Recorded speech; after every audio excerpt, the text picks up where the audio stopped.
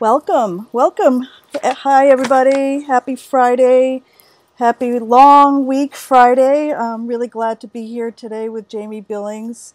Going to talk about A Girl with an Odyssey, which is the first piece that we just heard, which is on her new CD called Sugar, and talk about her work as a sound designer, soundtrack composer for games, and other stuff. So welcome everybody.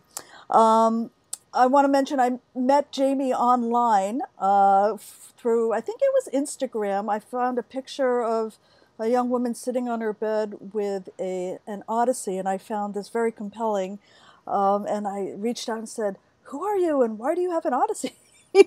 And so we started conversing, and it's been a lot of fun, and definitely one of the highlights of my online experiences. So we're going to ask her a couple of questions, and like we do for all of the archive lives, we'll have an opportunity for you, the audience, to answer questions as well. So anyway, welcome. Are you drinking tea right now? Because I had a cup of tea in honor of you. Oh, thank you. I have a cup of tea in honor of you. I am drinking tea. So this is you've developed a very strong online persona, and this is one of the things about you that I caught on right away because I'm a tea lover. So tell me what's up with the tea? Well, I've always kind of drank a lot of tea. My mom always drank tea, and growing up, it was like, I mean, just whenever I was sick, it was just kind of like I would drink chamomile tea. But then as I got older, it was just something that, I don't know, maybe it like reminded me of home or something. I just started drinking a lot of tea. And then maybe about a year ago, I was moving back to Boston from New York City, and I was looking for work. And before I got hired at Harmonics, I got hired at a tea shop. So that's a weekend gig when there isn't a pandemic. I work at Mem Tea. So I love tea. Yeah, me too. It warms the heart and cools the body, I think, or maybe it's the Yeah, other. Yeah. All right. So maybe both. a little bit of both. So one of the things I would like to start off is tell us about your musical start. Oh, and before we go any further, I want everyone to wish her a happy birthday. Jamie turned 30 on I June 1st. did. Yeah, so Thanks. what a great age to be. Oh, Yeah, uh, it's been crazy so far, but thank yeah. you. This is not what you were thinking your 30th year was going to be like. So, No, no. not at all. Yeah, tell us about our musical start.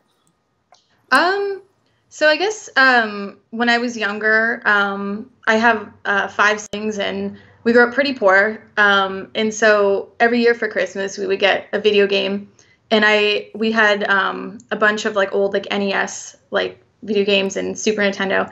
So it would kind of just be like my brother would play first because he's the oldest, and then we'd all just kind of like go in order like who could play. So I'd like learn to play the entire game in full by watching him, then my next sister, and everybody else.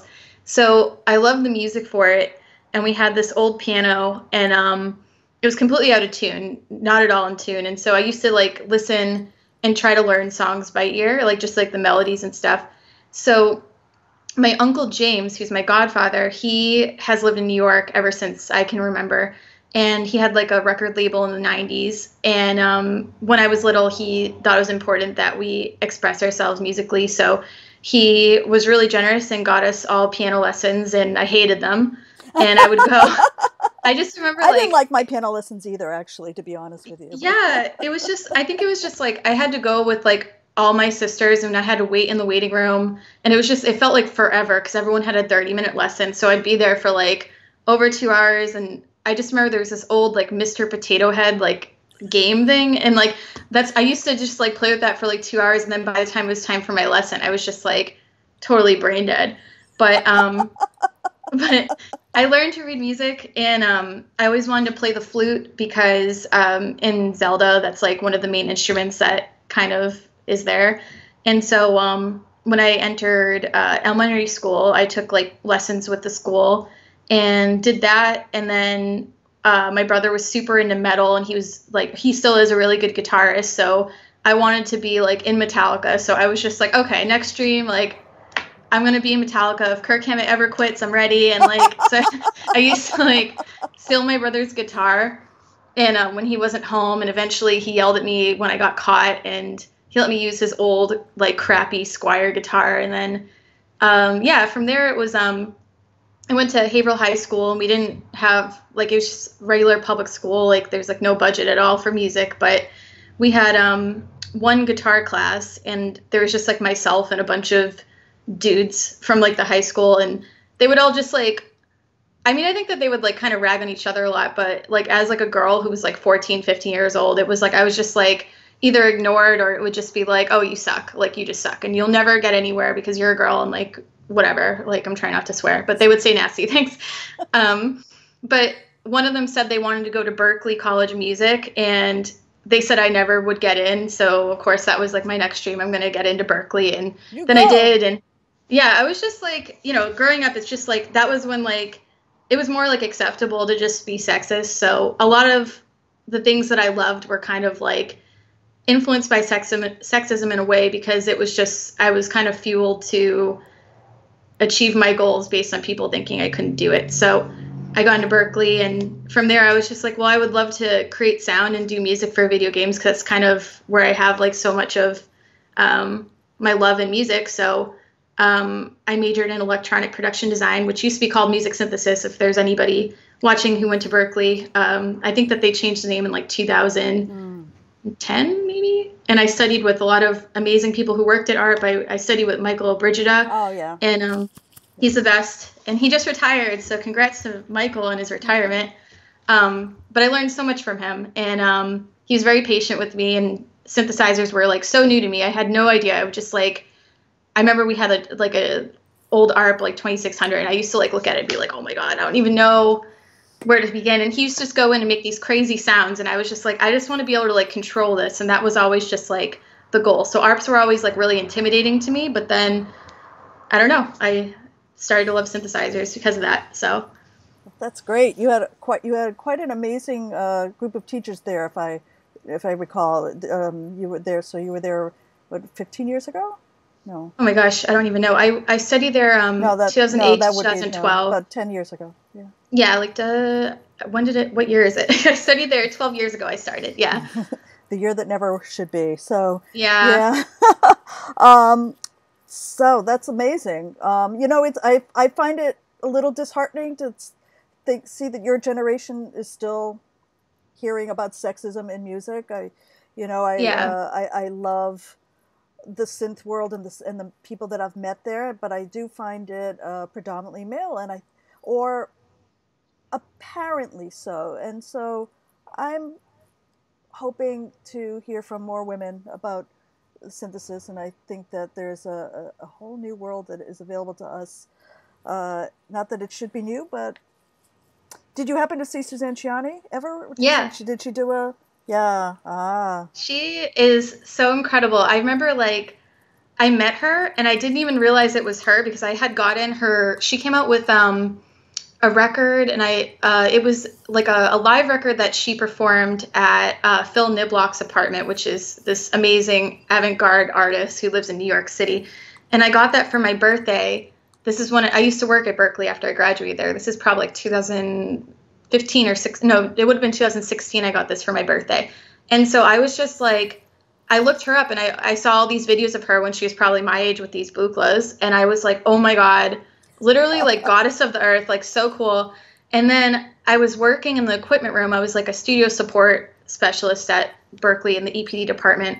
And this like woman came by, and she came up to me. She's like, oh my God, there are like no girls here. Like, where's the woman's bathroom? And I was like, oh yeah, it's just around the corner. And I didn't know it was her. And so I was wearing a, what shirt was I wearing? I was wearing some shirt with some synthesizer on it. It might have been the ARP shirt. Honestly, I have like an ARP Odyssey shirt.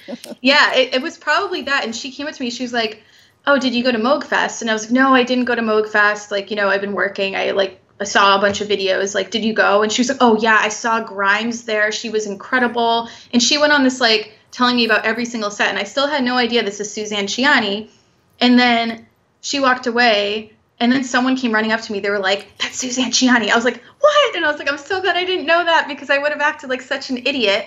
And then she came back and we let her in the equipment room and she was like really generous and she's like, I want to donate some synths to you guys and like so much in storage. And she was like playing with all like the ARPs and stuff. And it was really cool. Like she's really cool. It's really accessible. Yeah. Yeah. So who are some of your influences coming from this? Yeah, I mean, like, I guess, like, growing up, like, I listened to so much, like, prog metal, and, like, primarily, I was always, like, a guitarist growing up, even though when I went to Berkeley, my primary instrument was flute. But, so I would always listen to, like, growing up, like, probably, like, 14 years old, that's, like, when I feel like everyone's, like, greatest influence, like, kind of is there. I, like, loved Dream Theater, I loved Metallica, I loved, like, thrash metal and death metal, and loved, like, so, like, Dream Theater was, like, the coolest thing in the world, and, so yeah, a lot of like metal bands, but then I'm very inspired by hip hop as well. And after I started like working with my ARP Odyssey, I'm like so late to finding so many amazing artists, but I found Jay Dilla like after I made this record, and I was just like, how did it take me so long to find this incredible like producer? But I love Jay Dilla. I love Mark Ronson's earlier stuff. I love Amy Winehouse. So yeah, a lot of artists like that, I guess. I can hear the hip hop a little bit in some of your work. Yeah, that makes a lot of sense. What do you mean? You have a nomiker that I know, the Unicorn Princess. Tell me about that. Well, I feel like whenever I say that I had a collection of unicorn paraphernalia growing up, people always like reference Dodgeball because it was like a movie where some girl in it like had a bunch of unicorn stuff, but I promise I wasn't copying her. Like growing up, I had a bunch of like, yeah, like, I had like a bunch of like unicorn like stuffed animals and like things like that growing up. And I've always loved unicorns, but not like in the like cutesy sense of them. Like I feel like they've become such a trend. Like I really love like medieval animals and beasts and things like that. Like I just love like mythology. So I've always liked that. And then I don't know, I've always just said to people, well, I'm a princess and I love unicorns, so I'm the Unicorn Princess. So that's why it's just kind of like a nickname that like me and my friends would like call myself, I guess, when I was like younger. It was like my screen name on like AIM when we used AIM. I thought it had something to do with gaming because there's a medieval element in a lot of games, you know, with the idea of fantasy and things like that. Yeah. I love fantasy games, so that makes sense. So you play guitar, you play flute, you play synthesizer with a keyboard. Have you ever used a flute, maybe, or another instrument as an input for synthesizer? Yeah, I definitely, well, kind of. I try to use samples of my stuff like as much as I can with my art. And I have like an MPC 1000, like one of my beat machines, and I sample my flute a lot and I use it in there. So it's not like using like the input necessarily like directly through. But I do use my flute a lot with some of my music. So you have a new album coming out, which we're going to hear a little bit at the end. Tell us about this. Yeah, so I guess like firstly, so all the proceeds that I'm getting for it, I'm donating to Black Lives Matters, and I've been donating as well to my friends as well who are out of work and who are Black and who need help. So I've been doing everything I can to donate to them, and there's also a great collective called Black Visions as well. So the record, it actually came out on the 1st, and so that was something that I wrote in the year of what year did I write it? In 2018. And so the idea was, so there was this website called Weekly Beats. And so the kind of idea of it was write a beat and fully produce it, record it, mix it, master it in 1 week, and do that every week for a year. So I did that, and it was really challenging because it's like, I mean, you're thinking on your feet so much, and then you have to make it like all come together. So in 2018, I did that, and I wasn't currently going through like a lot with sexism, but there had been a lot of sexism that I had gone through a couple years prior. So this was kind of like my cathartic way of working through it. I would just like work all day, come home, write a beat, go to sleep, wake up, go to work, like repeat. And so for this record, I chose my favorite ones, and I chose 19 different ones I almost did the full year's worth. I think I missed like 2 weeks, but so that was kind of direction of it, and it's called Sugar because I went through a lot of like really sour experiences, and the kind of play on words is like, oh, like stay sweet through sour experiences. So I was just trying to show that like you can still like go through horrific things and be a good person, or good things can come from bad things. So it sounds like we really need this now more than ever. yeah. Wow. Wow. Yeah. That's great. You've had somewhat of an interesting career, and I know you worked in music brands. Is that correct? With Jennifer Rushka, who's on our board. She's the vice president of the board, Alan R. Perlman Foundation board. What did you do there, and what other kind of work have you done since Berkeley? Yeah, so I worked at in music brands when I graduated from college. I got hired in 2012, and so I got hired as a QA tester. And so back then I worked at the Sonovox location, and we were over in Somerville. So my job was basically all the software and hardware that we were coming out with. It was my job just to test it. And so I got to work with a lot of coders, like sound designers, people that I'm still really close with today. I made like a lot of like lifelong friends there, which is really cool. And yeah, so I did that, and I worked on a bunch of stuff with them. And then at the same time, I got hired at Berkeley after I graduated as their studio support specialist, and I was like one of maybe like 6 or 7 people that helped with the studios, and we did like AV and lab like construction and like everything for the EPD department. So I was working 2 full-time jobs for a while. Then I was just at Berkeley. Then in 2015 I had like a really fun year, and I was like an extra. They were shooting the new Ghostbusters movie in Boston, so like I saw an ad. Yeah, and I was like an extra for it. It was so fun. So I did that. And I worked for a small little like collective called Girls Make Games. And so I was the camp coordinator at the Boston location, which was held at MIT. And I was also a sound design instructor for them. And I was a sound designer for them too. I was like doing the sound design for the games that we were teaching the girls to make, which was really fun. And then I worked at MIT Game Lab as their sound designer. I've been doing freelance in between all this, and then I got work at NYU Tisch in their film department as their audio post-production technician, where I worked for a few years. And then I got work at Harmonix, a game studio here in Boston. So I moved back, and I haven't been there in a while, but I like was doing some freelance like in-house engineering at Ugly Duck Studios, which is a recording studio in Boston. Oh. And yeah, they're really cool. Their studio is really nice. And I also teach online classes at Soundfly, which I teach music production. Yeah, so I'm busy like so much of the time. I'm burnt out all the time. So I just try to stay busy and pay down my student loans. So and I work at MemT. I work at a tea shop too. You're a busy lady. Yeah. So tell us a little bit. So your current gig is Harmonix. Mm-hmm. I know that I'd like to show everyone a couple of demos that I know you have. I know you can't really show what you do there exactly, but so let's go ahead and take a look at one of these. All right.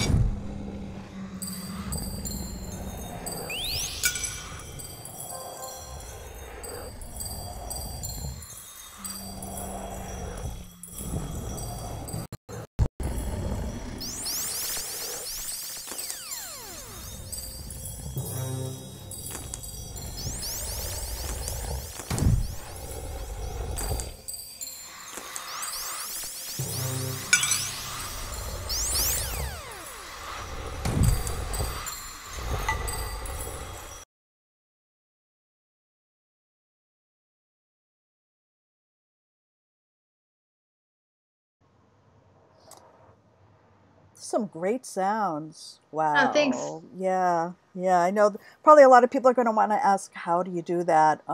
Yeah. Yeah. So we'll get to that in a few moments. Is this like a dream come true since you were inspired by games when you were young for the sounds? I think so. I mean, like, it's a really hard industry to work in just because there are so many video games, but for whatever reason, it's just so hard to find consistent work as like a sound designer or a composer. Wow. Um, but it's definitely, I mean, I feel the happiest when I'm working with other creatives, especially like artists, because I'm so inspired by visuals and programmers as well, because it's like a chance for me to learn the more technical side of things. So, yeah, I mean, I'm definitely really happy to have work whenever I do. Let's take a look at one more. This one's my favorite. Hold on a second. Okay.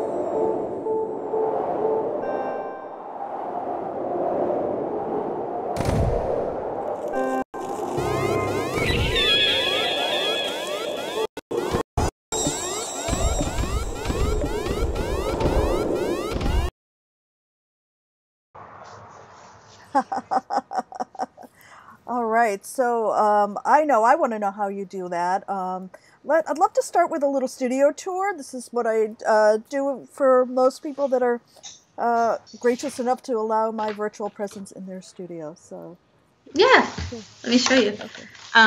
So I get my computer. I don't want to unplug my computer.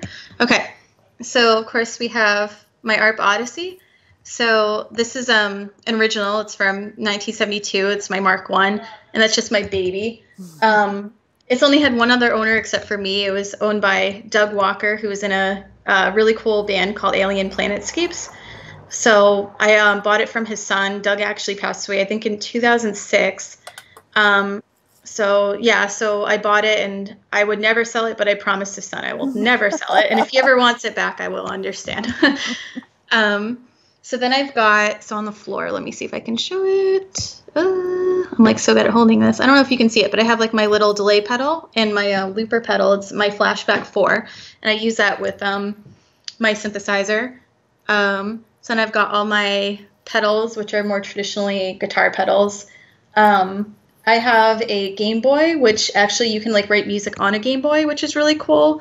I use a software inside there's like the little like cartridge that goes inside Game Boys can actually hold this software called Little Sound DJ.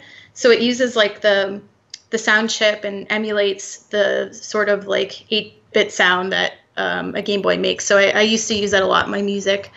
Got my computer, got my MPC 1000, my Roland CR 5000, which is a drum machine. Got my little Korg synth in the back, and of course my guitar. So that's my little studio. I have an ESQ1 as well, but it's not here with me. It's like in Boston. So you did your whole album with this setup? Yeah, I did it with most of it was the ARP Odyssey, the MPC. There were like some flute samples of mine on it too. But yeah, so it was all done with all this and my guitar. Very cool. So how, tell us about making these sounds. I mean, there's a lot of subtleties that I found, especially in the second game. Can you do all this with what you have here, or do you do other stuff where you work, or how does it work? How do you start making sounds and refine them? That's a lot of questions. I obviously don't know. No, that's fine. They're really good questions. So for that, what I do, I actually use Pro Tools to sync up all the sounds. The there is like a form of sound recording called Foley. So basically it's like if something's on screen and it's like, it looks like Rocky Balboa punching someone in the face, when you're on set, you might not necessarily want him to actually punch him in the face. So you want to record a sound to replace that so people don't get hurt. And for other reasons too. But a lot of people, like the most classic is people get like a watermelon, cut it in half and then punch like the watermelon. And then you can pitch it down a little bit to make it sound a little bit more like flesh. So for those video game demos that I did, those were actually for a company that I wasn't hired by, but it was demos for upcoming games of theirs, and I was applying for a job. So so I ended up getting the job, but I was happy with the demo, so they let me post on my site. So that company is Arrowhead Studios. So so yeah, like the whole thing was they sent me those videos and they had no sound at all on them, and they didn't want any music. They just wanted every single movement, every single everything that's in those videos to have a sound assigned. So I took the video, I imported it into Pro Tools, and then I did what's called a cue sheet, which is basically like you can do it inside Pro Tools or you can do it like with just pen and paper, but you have like your time code and you write down the time code and every single sound that you see so that you don't miss anything. And so yeah, so then with actually creating it, you can do a lot of those sounds, like those like kind of laser sounds I did with a bunch of virtual instruments. You can do it with analog instruments as well, like just like sound design, like making presets to make it sound like crazy. So I did that for a lot of those. For those like kind of bomb explosion sounds, I like slammed a door, pitched it down, EQ'd it, did a bunch of weird stuff, and then chopped it up and synced it to video. And then there were like some weird like atmospheric things in the back too. Like the first video, it's like you go into like a tomb, like a mummy's tomb. So I recorded myself like breathing in a scary way into the mic, and then I reversed it and I like tripled it, and then I added reverb and delay to make it sound like really creepy. So a lot of times when people are doing sound design, they do like an amazing job with like the sounds themselves, but they forget that you're trying to also make an environment. So game studios tell you always make an environment around you, like don't forget your atmosphere. So that was like what I was like trying to do. Wow, so yeah, I would say it's really effective. Oh, thanks. So I'd like to first ask the audience if anyone has some questions for Jamie. I know I have probably have a lot more educated questions than my general "how do you do that? That's so cool" questions. So we have I have a friend from Germany. We got Peter Churchyard. Dan. There seems to be a relative or so. Melissa Billings. Oh, cool. Hello from LA. That's Adrienne Heredia. I hope I said that right. And a bunch of other people have been Jeff Kellum. Cool. So, anyone have some questions for Jamie? So Dan wants to know if you consider yourself more Foley or SD. I guess both. I have like so much sound in general. I wouldn't really say that I'm a Foley artist, even though I've done Foley for film and I've done it for games. But with gaming, like so much of what you're doing is Foley work, because you don't really have like the privilege of having sound that's been pre-recorded on set, because your set is just in post for games. But yeah, I think I would say like, I don't know. I mean, like I love them both so much. Probably sound design, I think. Okay. Alex Ball, who is the creator of the documentary, Electromotive. I don't know if you've seen it. I haven't seen it, but I'll definitely watch it. Oh, it's a great, and anyone here who hasn't seen it yet, you must see it. You can find it on my website, on the Alan R. Perlman Foundation website. We have a YouTube, we have a video area. Anyway, enough plug. Alex did a great job, by the way. Alex, you did a great job. He wants to know what your favorite sounds to create with the Odyssey. What are your favorite sounds? I love bass sounds. I've always and I'm not a bass player at all, so I think that like just being able to hit really low registers and I don't know, like I find that like I can write the best if I start with bass for some reason. I mean, I think it makes sense on like a musical level, but I don't know, because I do so much looping that like if I have like a bass line I like, then I can create like different layers on top of it and create something that I don't know. I don't know. I'm very like melodic with the ARP, so. Can you show us? Yeah. Let me see. I want to make sure that you guys can see. Can you see? Yes, I see the Odyssey. It's like a little bit far. Let me see if I can get it a little bit closer. Sure. Let me unplug this so that we can not fall off. Okay.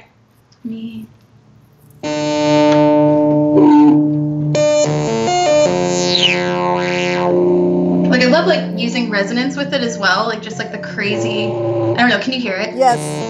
Okay, cool. It's probably kind of loud because the speaker is like right there.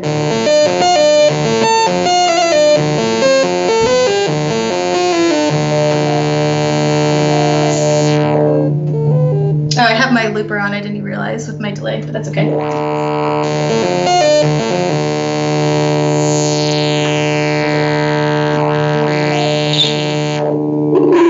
always love to just like use resonance to make like nuts like sounds. Yeah, I love I use the different VCOs. I love like just creating like layers with it too. I always like love when people are like, oh my god, like it's cool, but it's only monophonic. I'm like, it's duophonic. Like I love like just like showing people that you can do like more with the ARP than just play one note at a time. Like you can like layer it and you can just like kind of almost like trick it to make it be duophonic. But yeah, I don't know. I always just like start like that, and then I have like my MPC, and I always just like write a beat, and then I'll like play something with the ARP. I don't know if you want me to do that, but sure. Okay. Absolutely. Okay. Let me because I can kind of move you on the fly. This is a very DIY sort of thing. I don't know if you can see. Yeah, I think you can see my MPC. Yes. I'm right nodding here? like you. Yes. Okay, sweet. So yeah, what I do first, I had a sequence, so I undo it. So the MPC is like formatted like this, and you can just like create beats on the fly. So you get your like metronome. I have like 2 bars. Let me turn it up. That would help, right? Mm-hmm.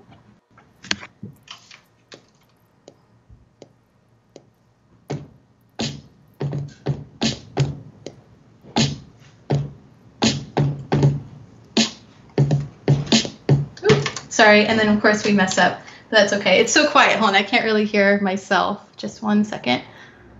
There we go. There we go. Now I can hear.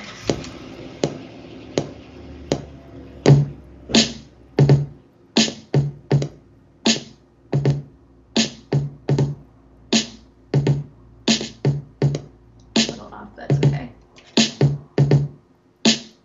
So then it's like I'll get like a beat, and this obviously isn't like the most perfect, but then I will switch you over here so you can see my ARP. So then, okay. And can you see my ARP okay? Just a little bit. There we go. Yeah. Okay.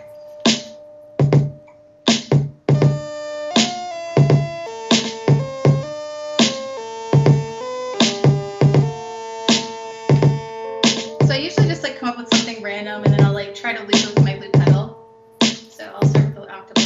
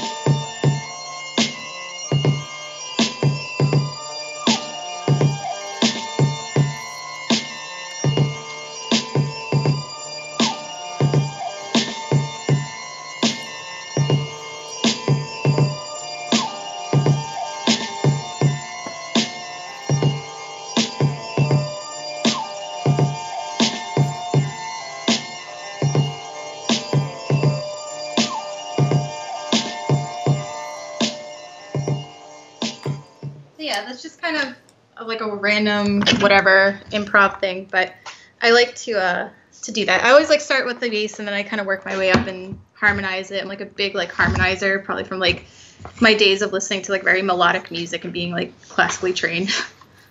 That's great. Thank you so much. Now, it's great to hear multiple voices like that. It's cool. Yeah, it's fun. So we have a good question here from Amor. What would you recommend for someone who wants to start a career on sound design? Recommendations on getting music out there for video games and soundtracks. Yeah, so I think anyone who wants to get into sound design, you know, when I went to Berkeley, I'm always like, I go between like being like, oh my God, I'm so grateful for Berkeley because like I met so many amazing people and, you know, like whatever, you like meet everybody working there and like studying there. But then it's like crazy student loan debt. So it's always just like just trying to like juggle finding work in a profession that is like tricky to find work in. And then also just like staying up to date and relevant and whatever. I mean, I think like first, like if you're trying to like get into sound design specifically for games, I started off doing sound for indie games and I still do. There's a really great resource online called TIG Source, and that's kind of how I started doing music for local games. And they do, yeah, TIG Source, and so a lot of indie developers will post their works in progress, and it's a great way to kind of showcase your work. And I got my start by working with these two brothers, Nathan Kling and his brother Kurt, and they had a studio called Shark Arm Studios. And so they had a game called The Grand Feather, and I absolutely had no idea what I was doing with sound. I was like, I don't even know what I was doing.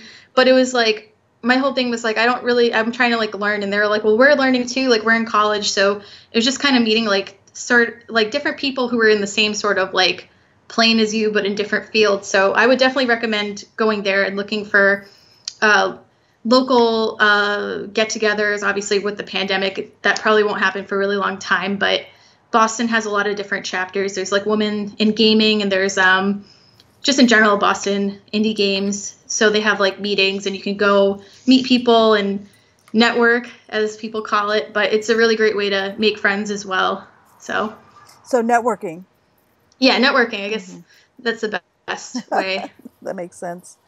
We have Sonito from Chile, and he wants to know, have you chosen the Mark I instead of Mark II or III for a specific reason?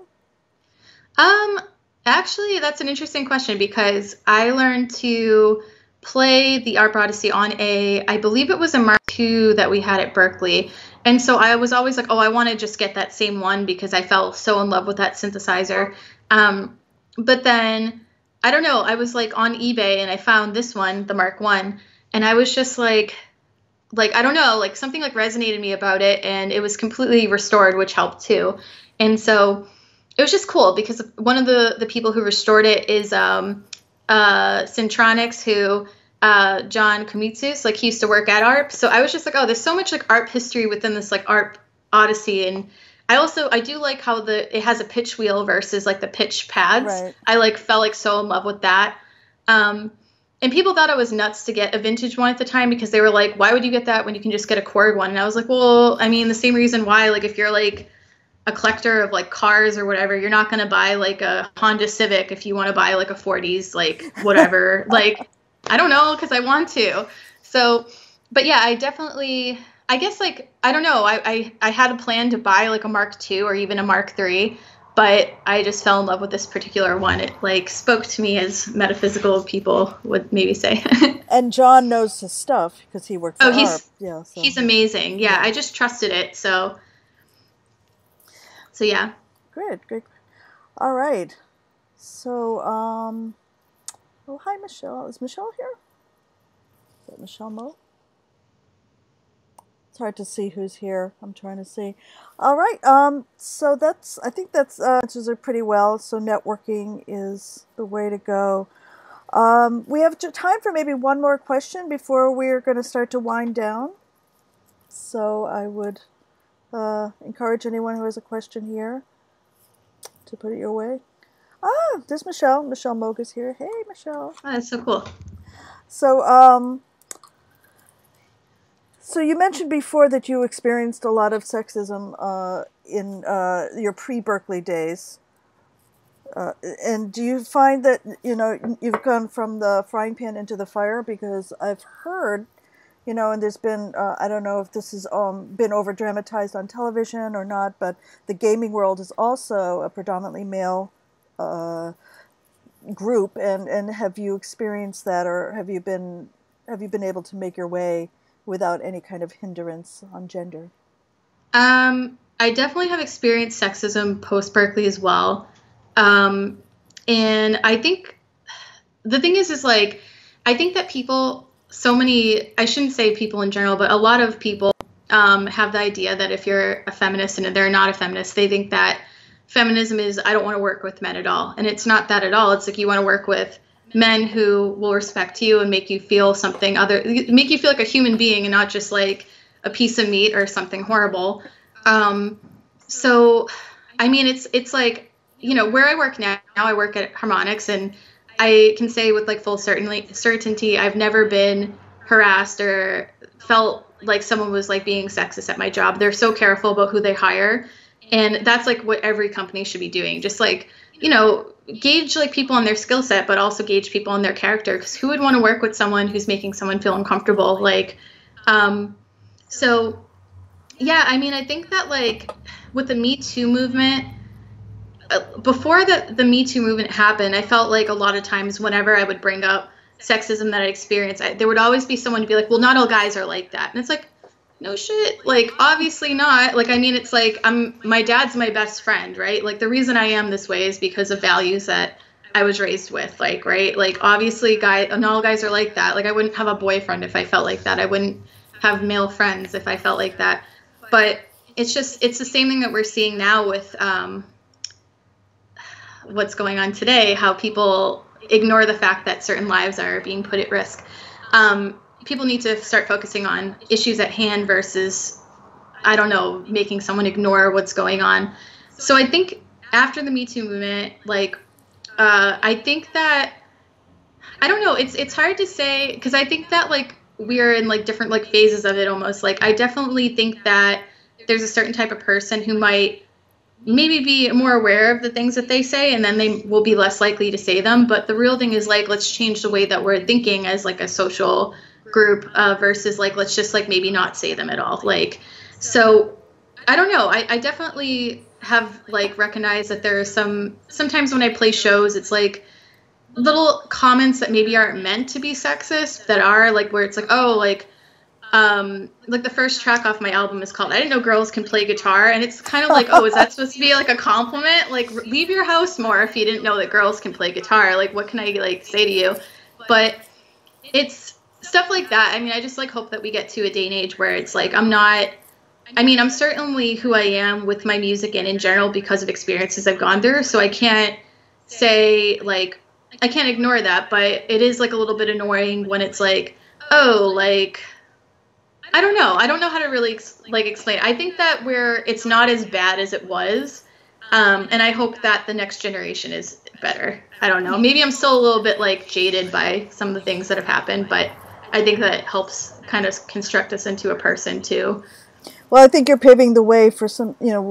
I love to speak to strong women synthesizer players that are also embracing their femininity at the same time. There's no reason why. Yeah. And a lot of people don't understand you can be feminine and a feminist at the same time. Oh, totally. Yeah, totally. Like I told you, I put on fake lashes like before this interview. We're allowed to do that. Absolutely. So we have a couple more. We have a question from Alex Ball. For your sound design, are you supplying a folder of assets, or do you program them into the games too? Yeah, so for those demos that we looked at, those were synced up together and then exported out as like a movie, just as like a demo, I guess. And so something like that would happen if you were doing like a commercial or, just like a demo, like something like that might be played like to promote like PAX East or PAX West or whatever, like a different gaming convention. But so I've done both. Like, so I've worked with indie developers before who have said like, oh, can you make me these 50 sound effects? And they'd like write them out. They send me a video to reference. and then I'd send them like the WAV files or FLAC files. We used to use FLAC and whatever. But a lot of times in game development, we actually use software called middleware. So some people use what's called Fmod. Some people use WISE, or some people call it WWISE. It's like WWISE. And so it's like an engine to sync together visuals, programming, and music so that when certain things can happen, certain assets are triggered. So if anyone's ever played like Ocarina of Time, like Legend of Zelda Ocarina of Time, if Link is going through like the field and it's like a sunny, beautiful day, and then all of a sudden the sun goes down, it might trigger a bad guy to jump out of like the field, and then that will trigger different music to play. So that's what middleware does. It basically assesses the situation and plays relevant music and sound based on what's happening. Wow. So it's very technical, and for anyone getting into sound design, I would definitely say to learn middleware too, because if you ever apply to a job for sound design, they will ask you, do you know WISE, or do you know Fmod, or do you know Unity, or do you know Unreal Engine? So definitely brush up on that. Very nice. Great. Dan Silverlight says he'd be proud to have you as a granddaughter because he loves your ideas and overall feelings. That's so nice. Thank you. Yeah. All right, so we're getting close to the end. Just, are there any closing statements you would like to make? I think that people should be supporting Black people right now. I think that's really important. And yeah, so when I released my record, I said, it's going to be available on Spotify for listening. It's available for listening for free on SoundCloud too. I know this is like a hard time for people, so I'm never going to like just ask for money. But if people purchase through Bandcamp, I will be donating the proceeds to different foundations to help Black people. So. Okay, great. And Bandcamp, do you have a Bandcamp account now? I know I put up your SoundCloud and your website, but I didn't see the Bandcamp. So let me just put it now. Is it Bandcamp? It's oh my god. Yeah, it's the unicornprincess.bandcamp.com. Okay. Well, you'll find it. It's just called Sugar, so it's at that link. I think I got all right. Typing in front of other people is always giving me anxiety. All right, I think that's what it is. Okay, so Alex Ball is really grateful for your answers. Oh yeah, definitely. Really, anytime. Really happy. Okay, all right, so we're going to close with one of the pieces from Sugar, and I apologize. I know it's about going back to Boston, and I didn't. Can you just talk about this last song, and then we'll call it a night. Yeah. So I was living in New York for a long time, and I think a lot of people talk about their successes so much, but I was there, and I applied to a residency with Electric Lady Studios and Spotify in Berkeley. It was like all like kind of this like mesh. And so I've always wanted to work for Electric Lady because Mark Ronson, he's like one of my favorite producers. He's like always there. It's like anytime you look at their Instagram, it's just like every famous person in the world is just there. And it's just like, oh my God, I want to like make like meaningful music. So I applied for a residency and I was one of the finalists, but I didn't end up getting it. And I was like completely bummed out and heartbroken for like a little while. And then I wrote more music. But so I waited another year in New York in hopes that they would do the residency again. And they actually discontinued the New York one, but they're doing them. I mean, with the pandemic, I don't know when it'll ever happen again, but they were doing one in LA and there's one in London as well. So if anyone, they gear it towards female and non-binary folks. So if anybody is a producer and is trying to do that, definitely look on the Spotify EQL producer residency. So, but yeah, I waited a year to see if they would run it again, and they didn't. And so I was in a long distance relationship at the time, and he lives in Boston and I'm from Boston. I was very homesick. So kind of like, I don't know, it was just, I was so stressed out, and like New York is hard and whatever. So I made like the difficult decision to move back, but then I got some work, and yeah, I'll still visit New York. Not right now because there's a pandemic, but someday. All right. All right. Well, thank you so much for your time. And yeah, thank you. This has been really great. And I think you already sold some copies of the CD, and it's going to a great cause. So very, very grateful for your time, and thank you everyone Thank for you. showing up. We both Jamie and I felt it was imperative to honor Blackout Tuesday this past week in order to support our brethren, our people of color, our greater family, and I really glad we did it. So everyone have a fantastic, fantastic weekend.